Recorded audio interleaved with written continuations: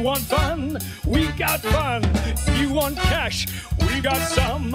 Pick a number, pick a letter, but let's play Money Mouth together! Thanks very much, ladies and germs. My name is Sonny Halliday, and welcome to this week's episode of Madam Secretary. I kid, of course. This is Money Mouth.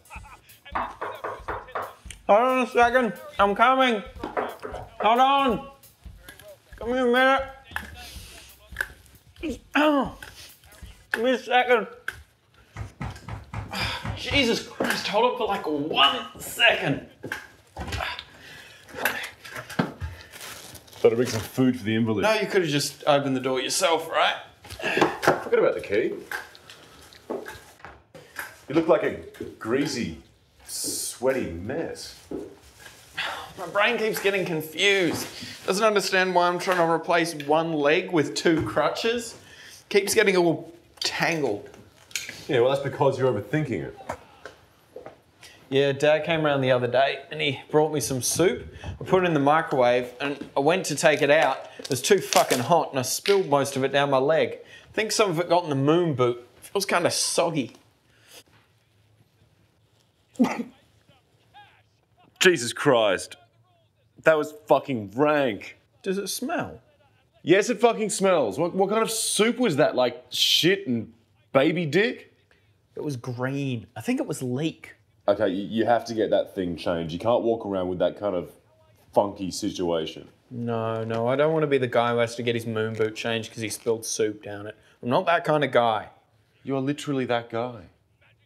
Now, how much soup is in there? I spilled the whole bowl, but I don't think that much of it actually got in the boot. Jesus Christ, did you burn your leg?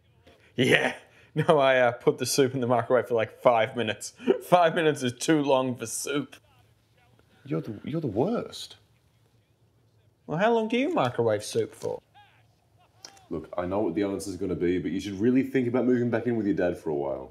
Nah, it'll be weird. He's got a new girlfriend. Your dad is the coolest guy ever. It's not going to get weird. I won't do it, Simon. I'm a grown-up now. All right,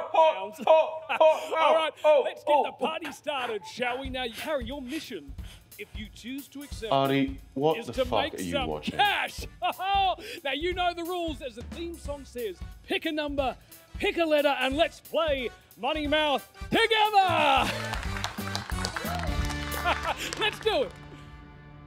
So you pick the clown based on the number on the bow tie, and then you pull the lever, and if you're correct, then an envelope pops into the slot with a whole bunch of money in it. Now you can choose to keep that envelope, or you can risk it all by going into clowning around and potentially increasing your winnings, right? Now the trick is, some of the clowns don't have any envelopes in them, only bubbles. So if you pick one of them, that's one of your 3 chances gone, so you're fucked.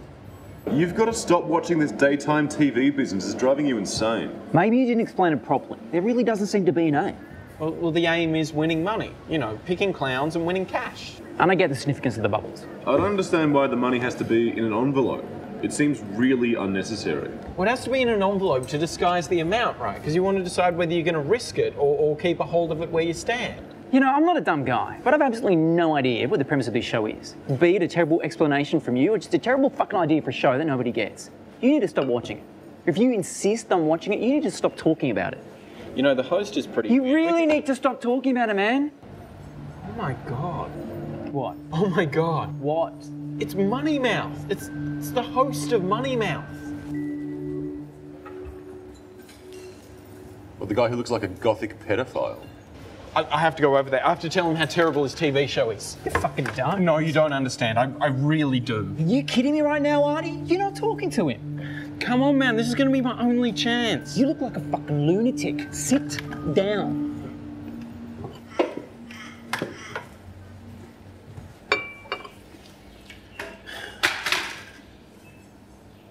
Probably lives in the area. You're gonna sit down and shut the fuck up. I'm not even kidding. I'm breaking your TV later. How about Tinder? Have you tried Tinder? Just think you really overreacted, Lucas. I was just going to go up and talk to the man. You've turned into a ridiculous human being. What makes you think you have the right to go up in someone's face, Give them your stupid opinion when they're just trying to go about their own business. Oh, you're such a fucking hero, aren't you, Lucas? You saved that poor man from having someone come up and talk to him about his work. He's probably going to go out now and enjoy his double espresso and thank the kindly gentleman who stopped him from having his fucking morning spoiled. You are such a little shit. Did you just hit something? What the fuck was that? Fuck, I don't know. Go out and check. Fuck. What is it? I think I hit something. What do you mean you think you hit something? Did you or didn't you? Hardy. I'm coming. Hardy. I think I hit that game show guy.